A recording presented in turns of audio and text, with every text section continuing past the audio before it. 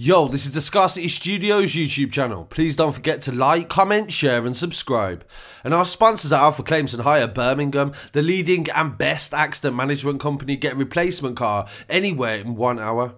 I really appreciate you joining me today, and this story I think is really important. It's a story that hasn't got a lot of coverage due to lockdown and also COVID related news. And following on from the ruling in the High Court about EncroChat, I think this is very relevant and also needs to be discussed. And we'll definitely be following up with some more EncroChat news in the next few days. Initially back in October, MPs have backed the latest stage of a bill to give undercover agents permission to commit crimes on operations. This was initially described as the James Bond bill because of MI5's involvement, but this will in actual fact go across the board. NCA will be able to use this and various other law enforcement agencies. The government says the legislation has sound legal footing for those who want to protect the public. Some MPs were divided over the implications for human rights and also civil liberties, very similar to what the European Union said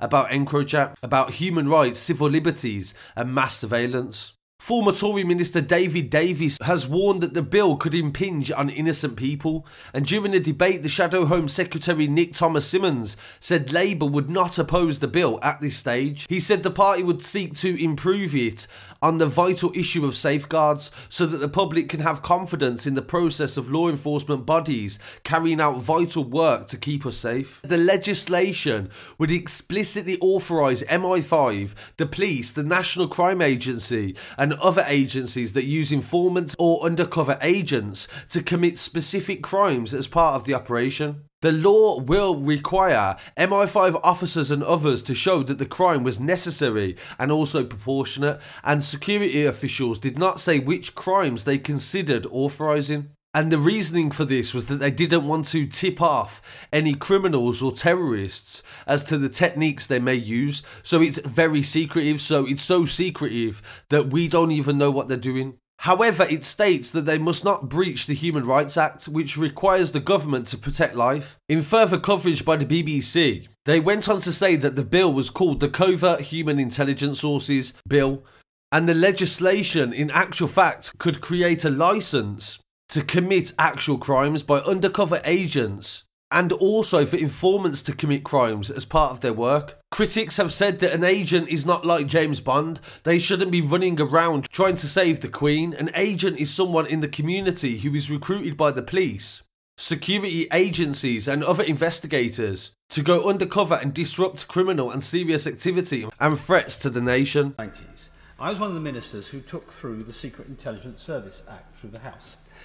In that Act there is now a clause, or now Section 7, which enabled MI6 officers abroad to commit crimes in the interests of the state. Inevitably, in the tabloid press it became known as the James Bond clause, but that is actually precisely what it was not. It was not a licence to kill. It was a licence to bribe, burgle, blackmail, bug, but it was not a licence to kill. They say that many terrorist attacks have been foiled using these techniques, and this is the main argument as to why they are actually pushing it. Given that Labour are not opposing it, given the current situation with Labour, they don't really have any sort of position to argue anything. The Environment Agency sometimes runs undercover jobs into toxic waste, and the UK Medicines Watchdog is constantly on the hunt for black market gangs selling counterfeit drugs. Any agency that uses an agent in an investigation will be given this permission. This may include recruiting smugglers to gather evidence and intelligence. And because the person has the right experience and criminal credibility to fit into a dangerous gang, this would make it effective. It's unrealistic to put someone into a drug network without them being prepared to sell the merchandise. You're unlikely to get a terror cell if the person that you've put in there will not commit a crime, they say. There is very little information in the public domain of the rules that the Secret Service, MI5 and MI6 have to operate by. So of course, in theory, preventing terror attacks and things like this are obviously good. But how can these sort of powers be abused? And this example that I'm going to give now from the 7th of October shows exactly how it does get abused. Bob Lambert was a Scotland Yard undercover police officer during the 1980s. And he began a long-term relationship with a woman called Jackie and fathered a son known as TBS. Bob Lambert had infiltrated an animal rights and environmental protest group, and he used the identity of a 7-year-old boy who died in the 60s to form a long-term relationship with Jackie. They had a son in 1985, and 2 years later, he disappeared when the undercover operation ended.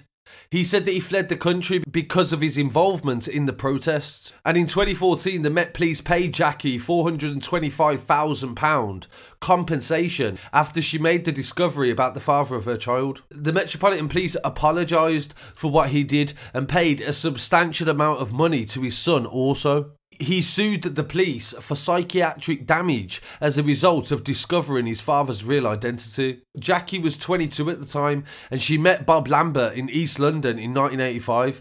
He was pretending to be a left-wing radical called Bob Robinson, and he used the name of a boy who died of a congenital heart defect back in 1959. He adopted the names of dead children routinely as he went around his business being a covert agent for the Special Demonstration Squad. Bob had a wife already and 2 children that lived in Surrey. He returned to them when he left Jackie and left the child to be raised alone. It was only in 2012 that she and her son found out about his identity after reading in the Daily Mail about police spies and recognising Lambert in a picture. Her son said there was a sense that the Metropolitan Police were trying to cover this up as much as they could. It feels like they didn't genuinely want to help me resolve it. The Metropolitan Police claim that they don't condone sexual relationships, but evidence shows there was very routine in undercover operations during that time. And of course, people will say this was the 80s, the police should be operating differently, but it's just an example of how the police can abuse powers sometimes that are given to them. So I really want to hear what people's opinions are on this story. Please don't forget to like, comment, share and subscribe, and I'll be back again very shortly with some more news. Peace.